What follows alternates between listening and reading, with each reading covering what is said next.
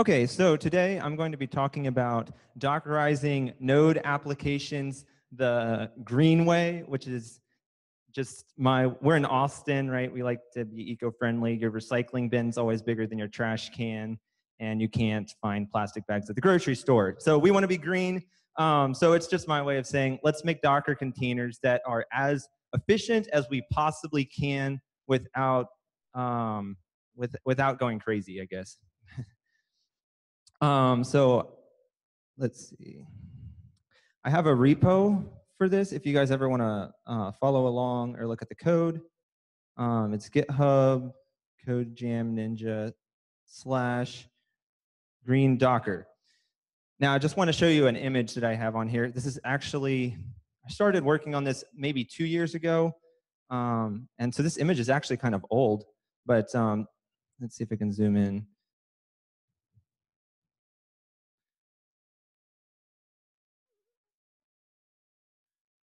This is just a few years ago. Yeah, after I optimized my Docker container, cut it in half, cut the size completely in half.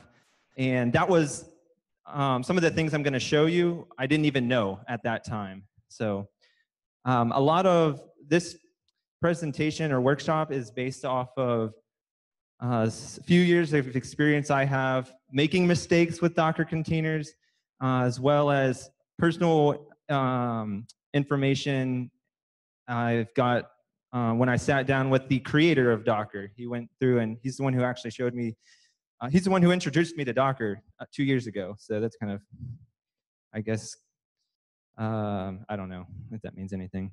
Okay, so I am, I am Guillaume Risser, and I'm a software architect at Austin Web Developer right now. I started out a few years ago working at some startups downtown, actually working with the Sales.js platform, and then I went and worked for General Motors, and now I'm a software architect. I don't actually do much web development, but yeah, I work for Austin Web Developer. So let me just get the basic questions over with, just because I need to know this information. So how many in this room actually actively program in Node.js? Okay, so most people here, I figured most people would be programming in Node. How many people here have heard of Docker before coming here? Okay, good. Now, how many people here actually actively use Docker? Okay, so about half. Okay, that helps me kind of know where you guys are at. So let me just give a real brief introduction to Docker. I'll try and go as fast as possible. So, oh, yeah, I work with React, Docker, Node. Okay.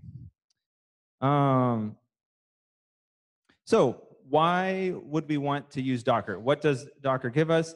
Docker gives us, well, when I was talking with the guy who created Docker, I asked him, what were you actually trying to solve when you created Docker? Because answering what Docker is a very difficult thing to explain, because Docker solves simultaneously several different problems in that software developers face. And many of them are unrelated. It just kind of really nails a bunch of things really well. So I was curious, what the creator of Docker, what was he originally trying to solve? And so he was trying to enable a process. He was working for a company that is similar to Heroku. And he was trying to create a process to create reproducible builds. So Docker does, a good job at that. But it does a whole lot of other things that, well, here's the official definition of it. But in summary, it's a containerization platform. So that then begs the question, what's a container? What's a containerization platform? And basically, could I have a human microphone stand?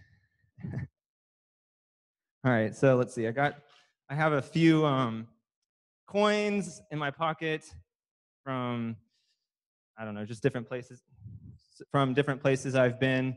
And let's just say that these coins are your applications, right? They're different. This is a 50-cent euro piece. This is some, I I think it's Thai money, and oh, this is like a little key. Okay, so here you have some applications. Different software developers have been working on it. Different software teams have been working on it. Maybe it's third-party applications that you had zero control over the development of the software. So in order to simplify the deployment of this software,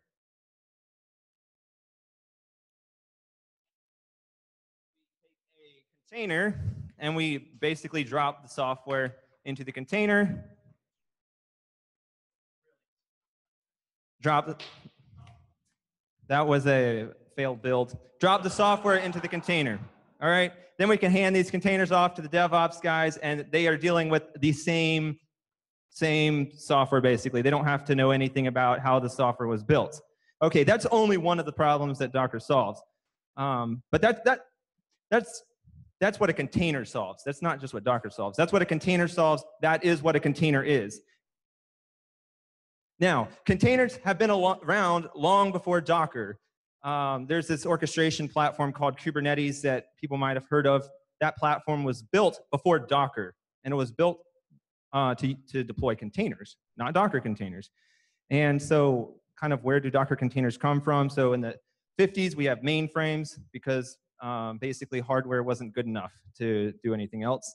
Then we start realizing we can simplify problems by, once our hardware gets fast enough, by basically introducing local networking. Then along comes the internet, and putting everything in a data center simplified things for developers. But these data centers were just running whole server boxes for a single piece of software that maybe gets hit once, every few hours. So that's where we have virtual machines. Virtual machines were not created so that you could run Linux on your Windows machine. It was not created for developers, although that's what we use it for a lot. It was created for these data centers to be able to shut down and scale down these applications that aren't being used heavily. But now we have Docker. And so I want to compare the difference between a virtual machine and Docker container just to give you guys a better understanding of why we have Docker and why it's the kind of the containerization platform people are using now instead of using virtual machines. So a virtual machine, if you look here, basically works. We have our physical hardware. We have a kernel, which is the software integration with the hardware. Then we have an operating system on top of that. Now, to get a virtual machine to work as a container, we have to virtualize hardware so that we can then have the kernel inside the container interface with it, and we can have the container operating system interface with the container kernel. That's basically VirtualBox. Okay, so you look at this virtualized hardware, that is a bunch of processing that can actually be thrown away, which is basically what Docker does, and it reduces the amount of server processing that happens essentially and simplifies things, right? So we now have containers, Docker containers, they're just the operating system, no kernel, everything shares the main kernel. Yeah, that simplifies things. Okay, so let me just do one other little object lesson here. So let's assume that these little boxes, these are virtual containers, virtual machine containers. So let's just, for simplicity's sake, say the lid is our kernel, okay? This is a server computer using virtual machines, right? We got all that virtualized software, all those kernels running, etc.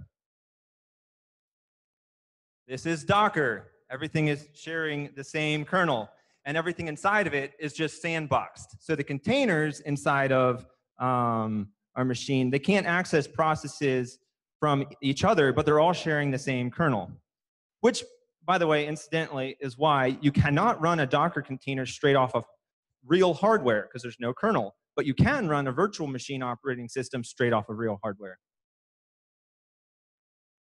Okay, I want to do one real quick actual demonstration proving this. So at the bottom here, we have a virtual machine running.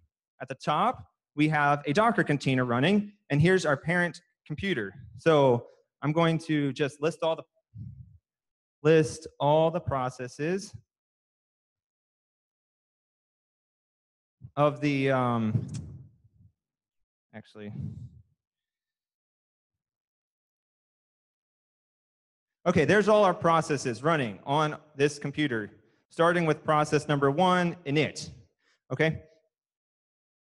Now, if I run this process in our Docker container, tail-f, I'll just tail null, I can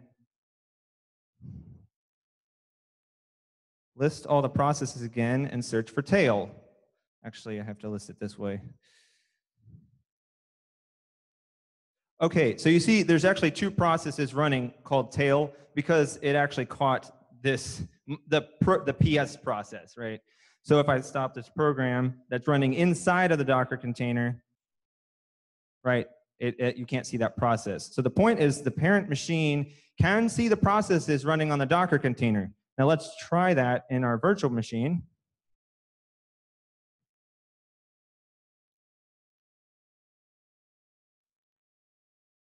You can't see it. So that's basically, yeah, that's how Docker works, essentially. Why we use Docker over VirtualBox containers, essentially.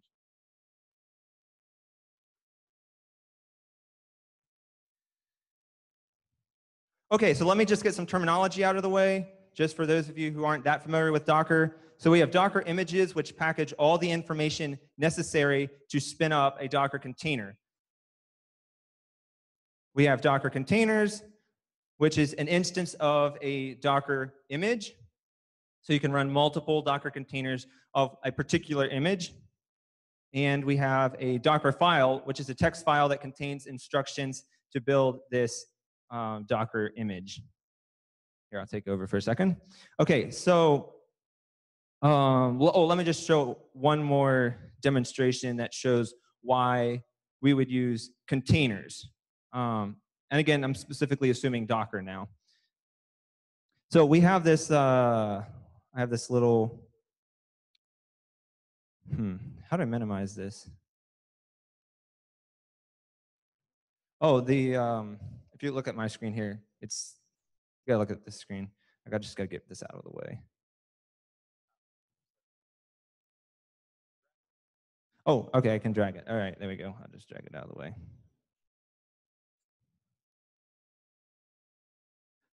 Okay. Okay, so I have this web application called meow.codejam.ninja. It's running on a Docker container. And basically the way this works is I take the IP address of the container, hash it, convert it to a number between 1 and 10, and look up a cat picture. Okay, every single time I run this, it's going to be the same because I have one container of this instance of this Docker image running.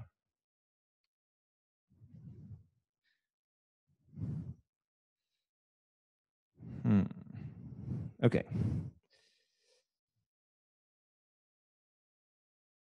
I think I have to zoom out to do this. Okay, so this is Rancher. It's an orchestration platform. I'm not doing a sales pitch for Rancher. If you want to use Kubernetes or Mesos or whatever orchestration platform, go for it. Here we go. You can see one instance of this container is running. I'm going to scale it up.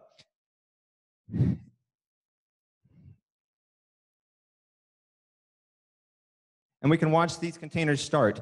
Now, another advantage you get with a Docker container over a virtual machine container is look at how fast that booted.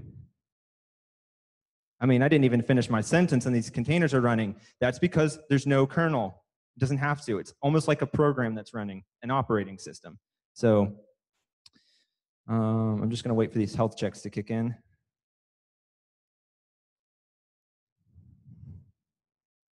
All right, let's try it. So I load balance this. So theoretically, in most Docker setups, as it load balances, each instance is going to be showing the same application. So the reason I created this special one that hashes the IP address is so we can actually see it load balance. We'll get a different cat picture when it goes to a different container. There we go. All right, we're back to that one. Okay, so that's another reason why you might want to use Docker. That's Docker. Okay, that's Docker in a nutshell. Okay, now let me move on to the actual topic at hand. So we want to build Docker containers as efficient as possible. Specifically, demonstrating it with Node.js, since you guys are all Node.js developers. So where do we start? Okay, so this green Docker repo that I wrote, I've been working on this over the process of a few years, just kind of adding personal notes to it.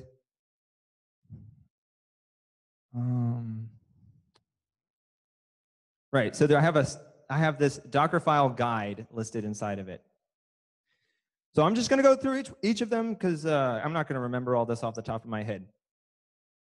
So the first thing, actually, if you take anything away from this, take this first one away. This will probably give the greatest impact. And that is use a minimal base for your Docker image. Okay, so I will actually pull up the Docker image.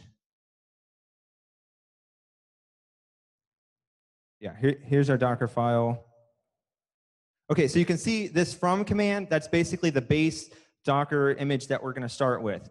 Okay, so you want to use one that's as minimal as possible. And the smallest base that you can use is called BusyBox. BusyBox essentially is one single program that squishes all of the Unix tools together. So you have all your file system commands, just all those basic things you need when you go into a terminal. BusyBox has all of that squished into one single program, which that's why it's the smallest you can get. You can't get any smaller than BusyBox. But BusyBox is not really what we want because we don't want, we usually want more than just BusyBox. We might need Node. We might need Python. We might, we will need other dependencies. And so if you start with a BusyBox, it doesn't even have a package manager. So you're going to have to compile everything. If you want Node, you're going to have to compile it from the C and the C++. And so your Docker build is going to take a long time. So the smallest base you can use that has package management is called Alpine. That is actually the currently recommended base to use for Docker. So if you just switch to start using Alpine, that's going to cut your container size way down. The package manager, by the way, is called APK. So if you're familiar with Ubuntu bases, you're not going to be able to apt-get install things. But you can APK, add things. Okay. So next, let's make sure that we use official images for the base. And the reason you want to use an official image is there's no guarantee of a Docker image or Docker base being supported. You might, there's no reason, there's no guarantee that that you're using some third-party base that someone built and they delete it, or they remove the tag, or they break the code, or something like that. There's no guarantee of that, except for with the official Docker bases. So to know if it's an official Docker base, if you go to dockerhub.com, you can search basically for whatever Docker container you're starting with. Actually, let's search Node. And you'll see it doesn't, well, first of all, it says official, but it also doesn't have this slash, right? So this is like a username and then their image. It doesn't have that. That's how you know it's an official base. So use official ones for the base of your Docker image, unless it's internal. If it's an internal base, that's different. But you just need to guarantee that it's not going to just be deleted or changed on you. Okay. So the next thing kind of in line with this is to use version tags for the base. So a lot of times we might, for our base, we might say, okay, Node, we want to use Node. Okay, good, we're using an official base, but we might, we might just do that. Or this means the same thing, because this is the default Docker tag. We might do that.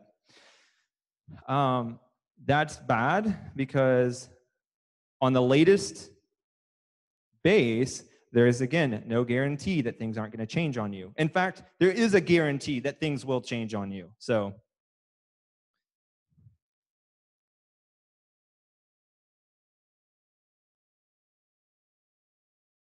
There we go.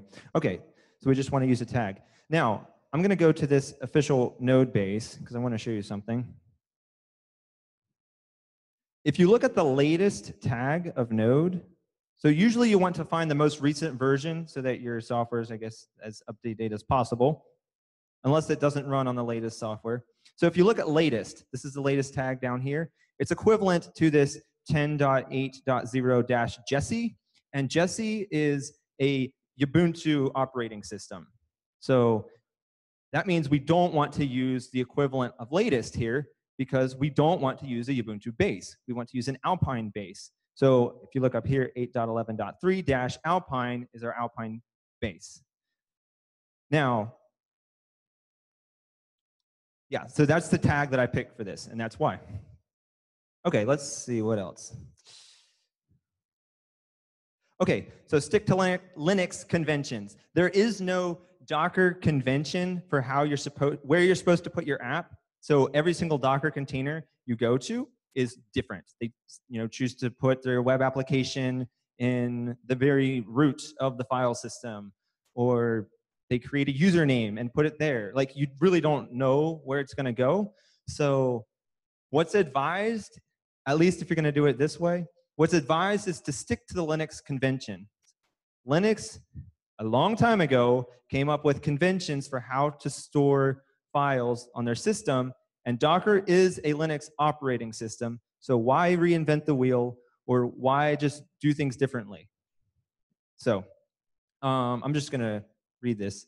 Docker images are a containerized system that shares the Linux kernel with the host machine. Because Docker is essentially a Linux machine, it's advised to use Linux conventions when possible. So put binaries in user local bin, put scripts in user local sbin, put source code in user local source, put applications in OPT, and usually I place my application in OPT app. Some people might prefer to put their application in user local source app, because unlike C applications, right, we're doing Node.js, there's not a binary version of your program and a source code version. I mean, with ES6 there kind of is, but it's not the same really. So whether you put it in source or OPT, it's kind of up to you. I just like to put it in OPT app, but okay, so yeah, chain instructions. Each Docker instance creates a new layer. In order to minimize the number of layers, it's best to chain your commands using and you can use the / to continue an instruction onto another line. So if you look in the syntax of a Docker file, you have these parameters, these label things, right? From, label, run, workdir. These are Docker parameters in your Docker file. But what you'll see after it, at least with run command, this looks like bash, because it is. So you can use anything that you can use with bash or sh, depending on what shell you're using in your container. Yeah, let me just talk about layering real fast. So every single parameter that you create in your Docker file creates a layer. And we like this because these layers can be cached. So it doesn't have to go through all these steps every time you rebuild your Docker image. However, we don't want to overdo it by having a layer for every single bash command. So you want to chain them. That's basically what this is saying. But if you chain them, it's going to take up an extreme amount of space, right? You're not supposed to go over 80 or 100 characters in a text file, I guess. So anyways, that's what this / is doing. It's basically saying continue to the next line. And that is not a Docker thing, that's a bash thing.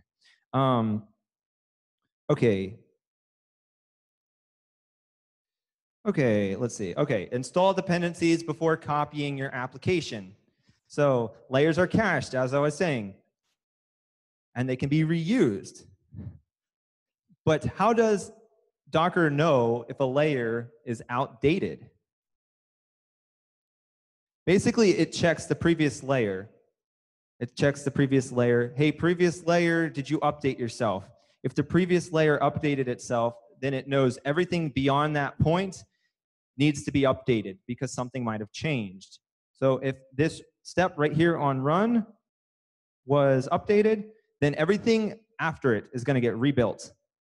If it wasn't, if it's all the way down here where the layer changes, then everything after here is going to be rebuilt. Everything before it's going to be used to cache. So, okay, that's one way that it can figure that out.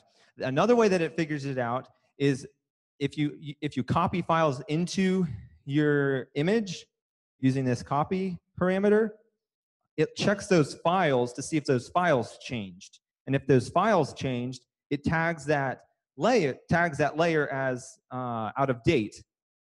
So if you were to copy over your application towards the top, every single time you make a change in your application, it's going to have to rebuild. And one of the steps, especially with Node applications, in building your application is an npm install. And now with Webpack and ES6 and Babel and all of this, you don't want to npm install every single time because it will take a long time. So what you do is you just copy over your package.json file. I'm actually copying over package star.json so I can leverage the lock file. But you just copy over your package.json file, then you npm install, then you copy over the rest of your application, then you can run your build commands. And when you do that, if you change something inside of your app, it's not going to tag it, the layer is out of date until you come down to here. So we're past the npm install. Unless you change something in your package.json file, then it will tag it up here. And so only when you change something in your package.json file does it redo the npm install. That's basically what I'm saying when it says install your dependencies before copying over your application.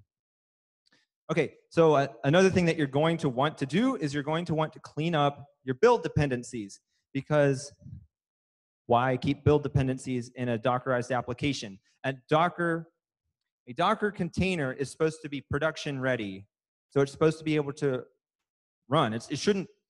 I've seen in Dockerfiles, and it makes me sick, but I've seen in Dockerfiles npm install commands being run, build commands being run when you run your container. This should all happen when you build your container, because then every time you saw with this little cat image, right? I scaled it up. It's spun out these new containers, and very quickly, almost immediately, they started up. If you put your npm install command when you run it, well, it's going to take probably 10 minutes for it to start up. So,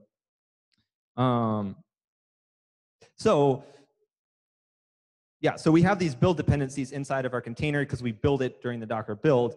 So we want to throw those away because we only need dependencies to run the application, not to build the application. Okay, so there's a few things that you should do. I mean, basically, you just have to think what things in here are only needed for building it, and then get rid of them.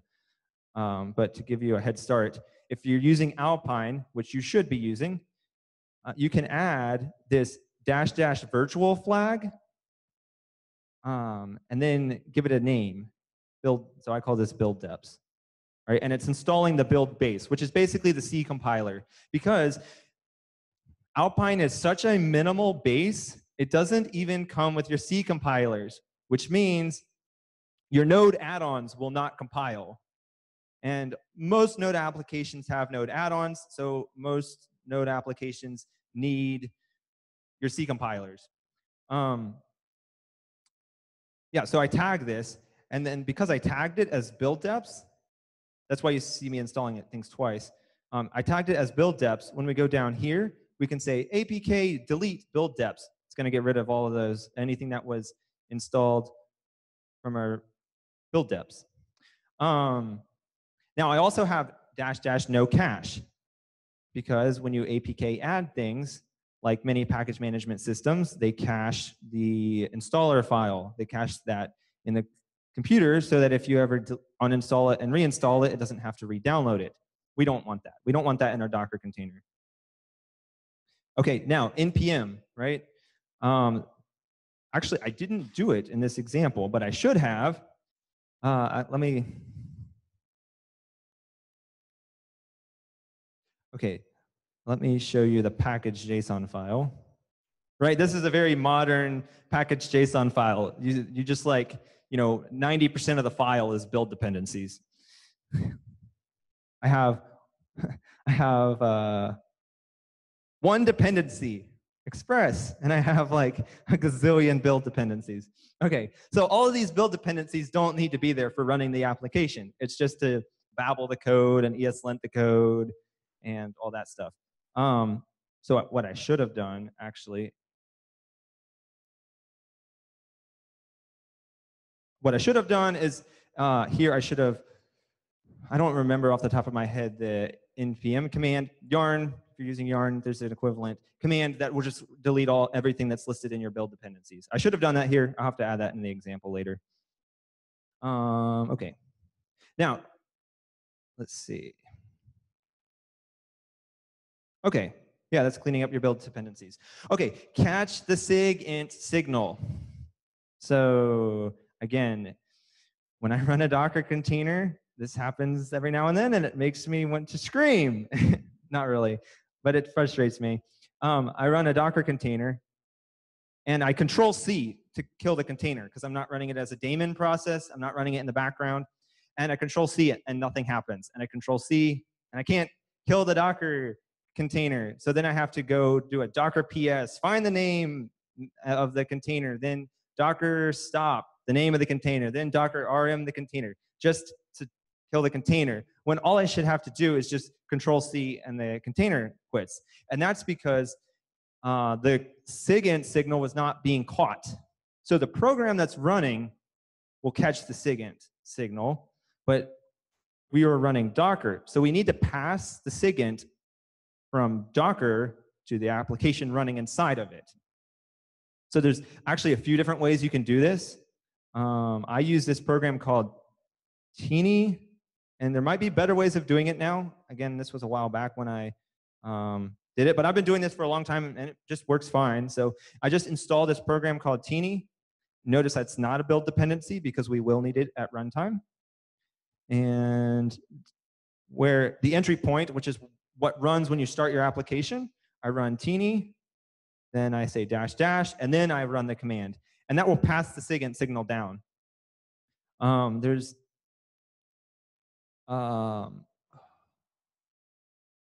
I can't remember the name of it. There's another program that's used for managing multiple processes running at the same time. I don't know if any of you in the room remember it off the top of your head. Yeah, for running multiple processes concurrently. Because a Docker container starts one program. Unless you were to say, somewhere in the code, not here, but you were to say like, you run your start command and then you just do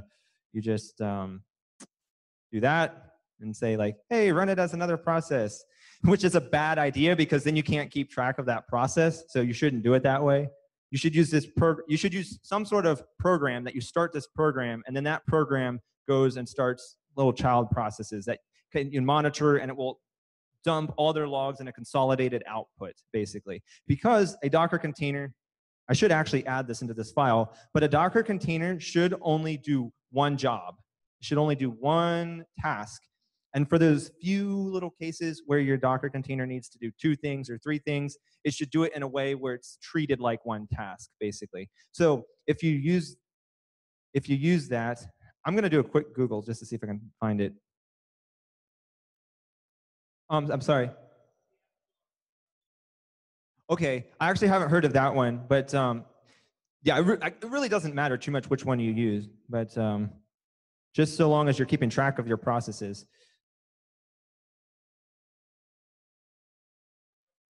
Supervised, yes, that's it. That's it, supervisor. Yes, I knew it. Yes. Right, so you'd run this supervisor process, and then it would in turn go with this config file, would know how to run the other processes. That's for a more advanced Docker file. Okay. And that's actually shouldn't be most of your Docker files. Okay, so let's see. What else did I have in here? Okay. Yeah, use entry point for running your main program and CMD to pass the default arguments. This practice ensures that the user can override the arguments without the user needing to know how to run the program. Okay, that probably didn't make a lot of sense. If you've used Docker, you know that there's this CMD parameter, right? You can say CMD, echo hi. So there's this CMD parameter, and there's entry point, and there's run. Okay, all three of these parameters have this in common in that they run some sort of bash or some sort of shell script. Run only happens at build time. So that one's easy. That one's just for building. When you run your container, CMD and or entry point run. So instead of saying entry point, I could say CMD, or instead of saying CMD, I could say entry point. And it's not an alias. They don't mean the same thing. And that throws off a lot of people building Docker containers because they don't know how to use them properly. So there is an actual difference between CMD and entry point. I think I want to actually demonstrate this real fast. Could you hold the mic for me?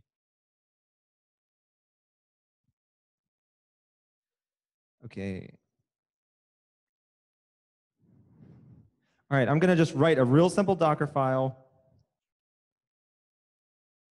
And it's just going to, I'm going to break some rules. I'm going to just grab from Alpine, I don't care what version it is, and I'm going to CMD echo hi. All right, now to build the Docker file, to build the Docker file, Docker build, give it a tag name, and give it the path of the Docker file, which actually don't necessarily need to do, and give it a context. Okay. Oh, I should have ignore. Okay, that's good. Okay, now I can Docker run example. Oh, it said hi. Okay, wow, examples working on your first time usually don't happen. Okay. Now, you can overwrite, for every single Docker parameter in your Docker file, or most of them, you can override. So I can, instead of saying echo hi, I can say echo bye. See, it just wrote over it. Okay. Now I'm going to demonstrate that with entry point.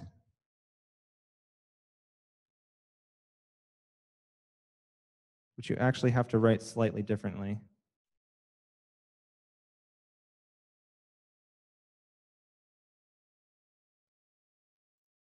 Okay, here we go. I got to build it first.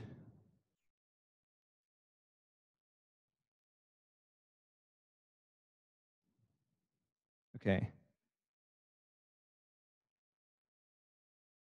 Whoa, that looks different than the last time. That's because we didn't override entry point. And we overrode CMD by saying echo bye. So it did entry point, and then it did CMD. So if we want to override entry point, we can do it this way.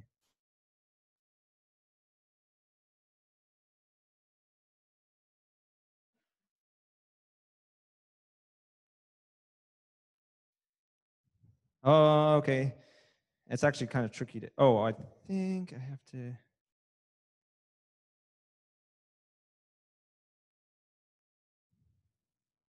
I'm just going to say echo. It doesn't like spaces for some reason. Okay, anyways, that worked. It overrode it. It didn't say anything at all, right? If I have to completely get rid of this, it would say, okay. Now, what's actually going on is entry point is the actual program that runs, and CMD is supposed to be the arguments you pass into the program. That's the way it's supposed to be used. That's why you see this weird behavior when you use them differently. So I'm going to go ahead and write this the way it's supposed to be written. So we should, hi is a parameter being passed to echo. We shouldn't actually have hi in our entry point, and we shouldn't have echo be our CMD because that's the actual main command that's being run. See, if we want to override CMD, we have to say echo bye. right? The user running your Docker file, they don't necessarily know what program you're running in your entry point, but you might still give them instructions on parameters to pass in. So that's kind of the reason for it. So I'm going to do it the right way, and then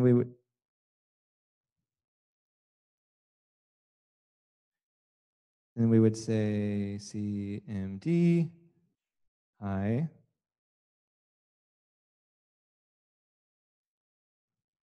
Okay, let's build the container.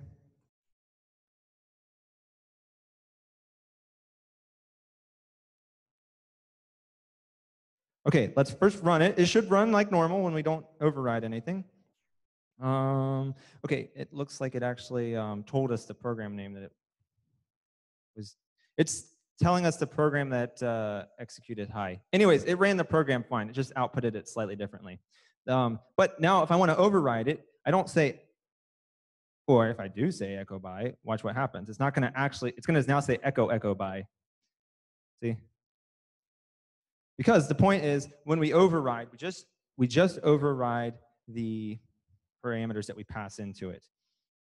And if we have to, emergency situation, we have to somehow override the main program, that's what the entry point is for, which the common use case for this is, oh, I need to do the equivalent of SSHing into my Docker container, right? Instead of wanting to run echo, we would want to run our shell. So we could activate the interactive mode, and then we could override entry point. And entry point is equal to bin. I'm going to, yeah, bin sh. And then example, we don't need the parameter being passed to it. Although we could, I don't think it would break it. But yeah, now I'm in a shell. Now I'm actually inside this container operating system. So that's kind of how you use entry point and CMD correctly. Side note, by the way, if I was to say bin bash, oh no, where's bash? Because we're using Alpine. It's minimal. It doesn't need, it has as little as possible inside of it. So,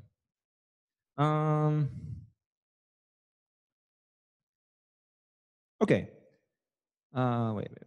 Yeah, use entry point and CMD correctly. Oh, okay. I have some more terminology here. Docker Hub, by the way. So what makes Docker great and amazing is not just the technology. As software engineers, we have a propensity, I have this myself too, a propensity to look at software and see like some technology that does something absolutely amazing. And we just like, whoa, this is so cool. Like, this is amazing. And I should start using it. And we forget to think about the community, right? So one of the things that makes Docker amazing is not just the technology. It's the fact that there's a really, really big community around Docker. And there's not a really, really big community around these other containerization systems. So Docker Hub is a kind of a consequence of this large community around Docker. And it's you can just think of it as Git for Docker. It's a public registry to upload your Docker images and work with them. Okay, that was just a, yeah, I never finished my terminology. Okay. Okay, I wanted to show you along the way when it comes to my building Docker containers for Node. By the way, you'll notice I didn't really show you much Node code. And that's because it doesn't really matter what your Node code is when it comes to a Docker container, right? It's just, you're just setting it up for your operating system. So let's see.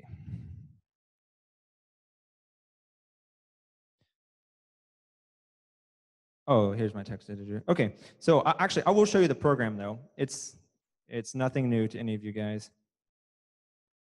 Okay, so it's literally just an Express app, right? We just run this little Express app. Now, this is the example in the green Docker code base, which, by the way, I have a Node.js example and I have a Python example. I might throw some other examples up there at some point in time. These programs literally are identical. They do the exact same thing. Actually, let me just build it for you and just show you. I'm all confused. Okay. Okay. So I'm going to go into the Node.js one. And okay, what I'm trying to demonstrate here is this make for Docker. Okay, so you'll see when I was giving that example, I gave it, when you do a Docker build, it's a nice long command. And actually, this is not an official image, so I will not have permission to publish it to Docker Hub. So I'd actually have to put my Docker Hub username in front of it. Okay, that's a pain to type out all the time. And it is hard to remember. And you don't know if your other software developers are going to type out the same thing. So that's what make for Docker kind of solves. There are many other ways people have solved this problem. It's just the way that I've solved it.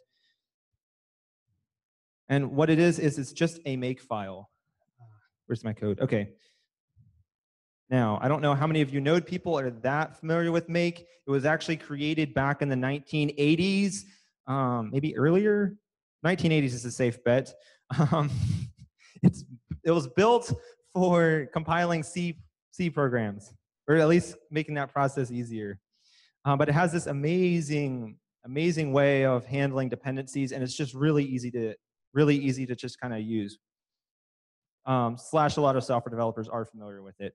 So I just have all these make commands, and in this make for Docker script, I just give the name of the image at the top, and if I'm running a public port, I just give the name of the port, and I give it the tag, which I can override that tag with the make command if I want to, switch up the tag. So what I'm going to do is I'm going to build this node container to show you that it actually works. And I'm not going to type out this crazy command because I'm just going to do it the easy way and say make build.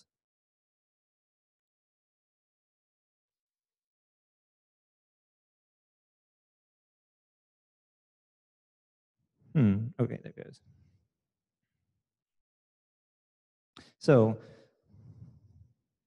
I'm going to share this PowerPoint with you guys. This is a repo make for Docker that I've published. It's basically where I go and copy my make file so that I can just change it. It's really not hard to use. You just need to just change those little variables at the top.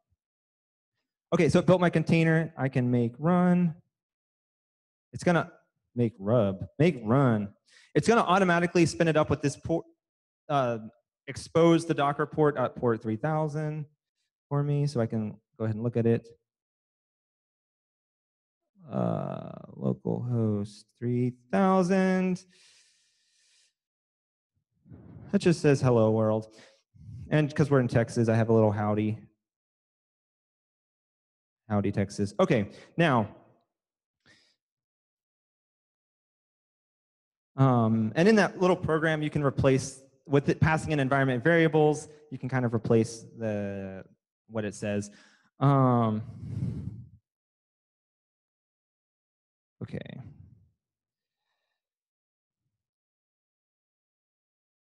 Yes, so let's see. I'm going to go over the Docker file now, just line by line. So I've kind of given you the basic, like high level, like what do I do to make a efficient Docker container? Now, high level, like what's it actually like? What's it actually like look like line by line? Okay, so here's the Docker file. Okay, right. And actually, I'm going to throw in a few extra little things that I do that I haven't added to this green Docker repo that you should probably do.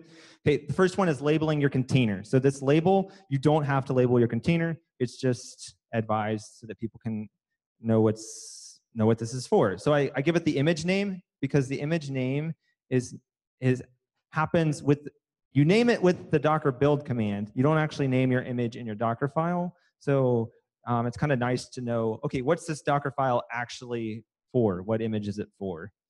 Maintainer, and then base. Now base, this is really important. Base is the very root base from. which many times will be the same thing as the same thing that you put in your from, but in many cases not. So in this example, Node, I'm using Node 8.11.3 Alpine. I don't set base as my label to that because Node is not a root base. Node has a base, and this Node base is Alpine 3.6. Now, how do I know that? Let me show you how to find that information. Just go to the Docker Hub, and you find the tag that it's listed at. There's no standardized way to write Docker documentation, so depending on the image, it might be a little bit different. But with the Node image, it's not too hard. So I used 8.11.3.alpine. I can go to that Docker file, and that is using Alpine 3.6. Okay, how do I know Alpine 3.6 is a root? Well, we got to go look at it. Of course, I know it just off the top of my head, but how would you guys figure this out? So 3.6, let's go look at its Docker file. And we see from scratch. There is no scratch. So that's how you know it's a root. Okay, so it's really helpful to know that because when I'm using APK, I sometimes run into problems where it doesn't have a dependency I'm trying to install. And I'm like, I copied this from Stack Overflow. It should totally work.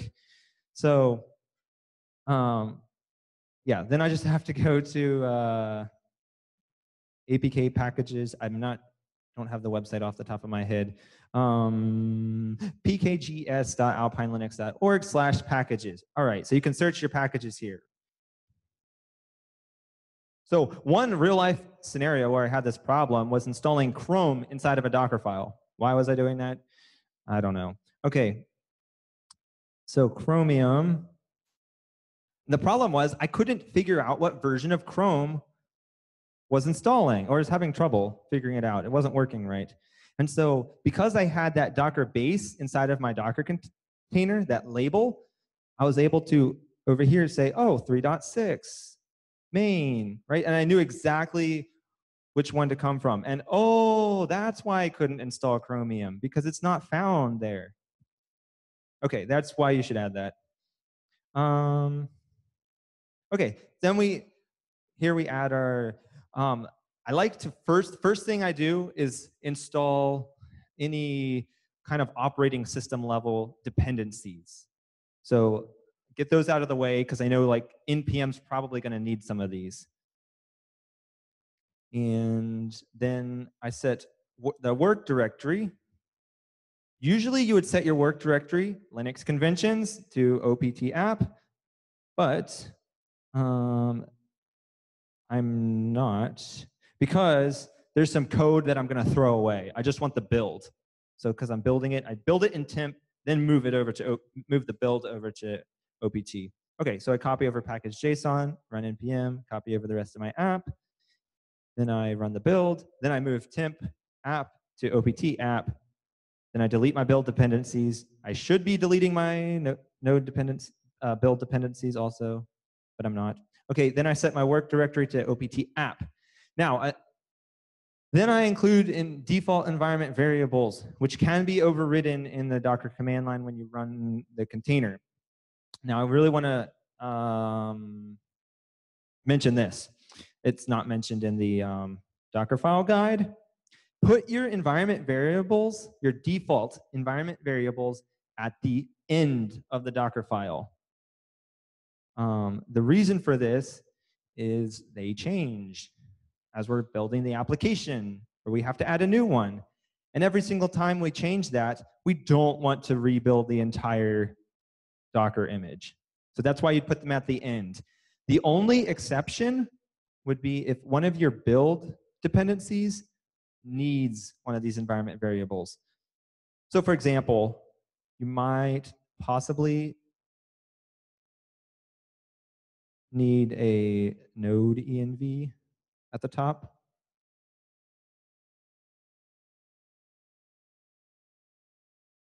Possibly. That would be the exception if your build dependency needs it. So anything that these run commands, remember, they run at the Docker build step. So any run commands that need an environment variable, you would set at the top. But your entry point and your CMD, if they are dependent on an environment variable, put it at the bottom so it doesn't rebuild. Okay, expose, I'm just exposing this port because Docker by default has all its ports closed, and so I need to be able to access that port when I start up my application. And yeah, I want to get rid of this.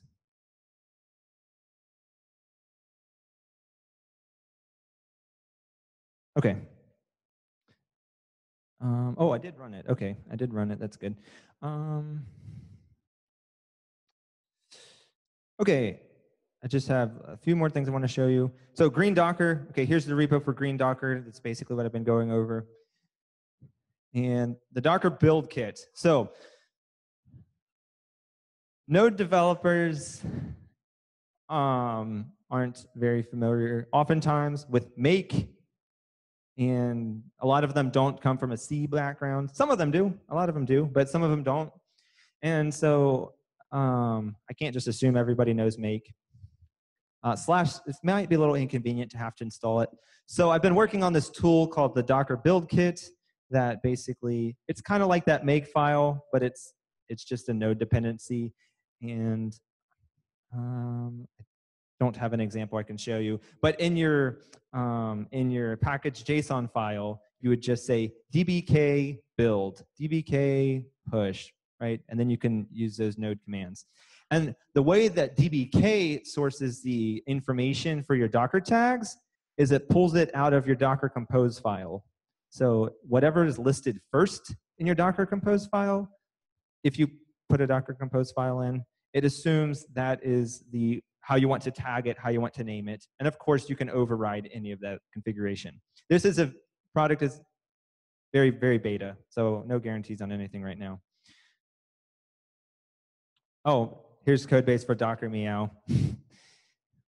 And yep, that's it.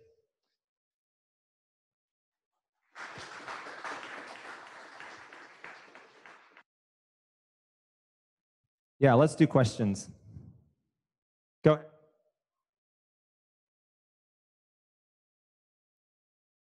Is it? It is not official. It is the way that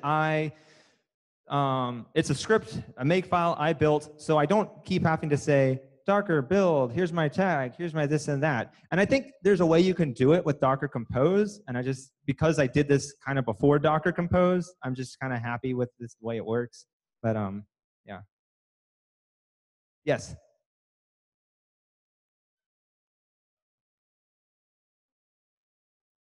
Yes.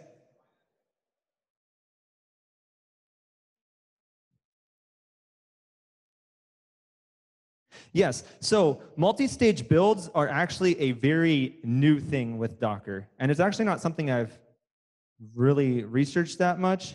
So it is a valid way to do it, and it might be better.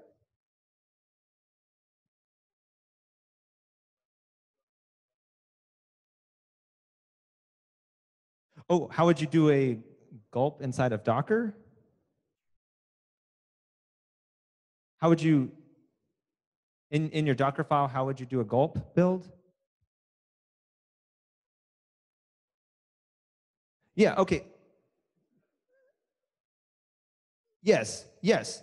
So when you think of your Docker Compose file, building your application, you should just think, how would I install this on a server? That should be your thought process, and it should be very similar.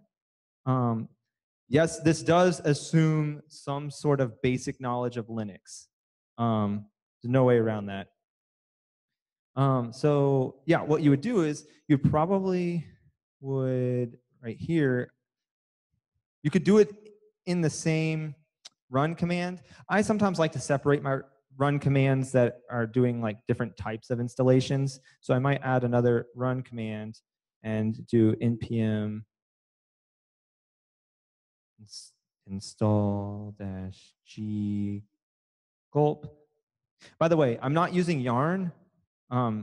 You can use yarn in your Dockerfile if you want to. I know the default node containers don't come with it. So anyways. That is true. Yeah. I know some global dependencies, the way they built it, it won't work unless it's a global dependency. So this is how you would do it if it had to be a global dependency.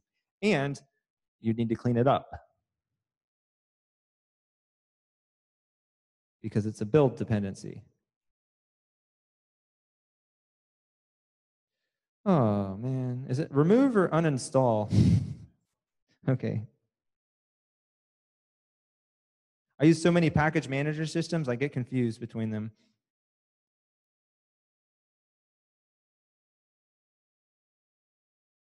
Right. That would be basically how you, oh, and then of course, instead of, I'm sure you wouldn't be doing an npm run build, you'd probably be doing a gulp build here. And this process is exactly how you would do it on your server. Exactly. It just wouldn't be saved in a config file.